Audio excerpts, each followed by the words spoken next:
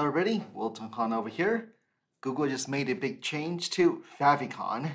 So what does that mean? So if you look at your search engine results, you see these little tiny images right beside your website listings. These are called Favicon. So what Google wants you to do is to upload a better, larger image these days. So used to be minimum requirement is 16 by 16 pixel. These days it wants you to upload minimum of 48 by 48. It will not change like what it was shown, the size, it will still be the same, but it's higher quality image because especially with our cell phone these days, the resolution's getting better and better.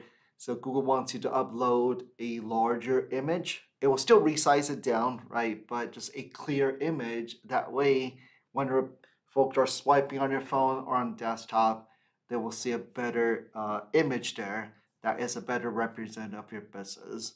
And of course, hopefully this will generate better click-through rate over to your website. So really want you to kind of at least aware of this.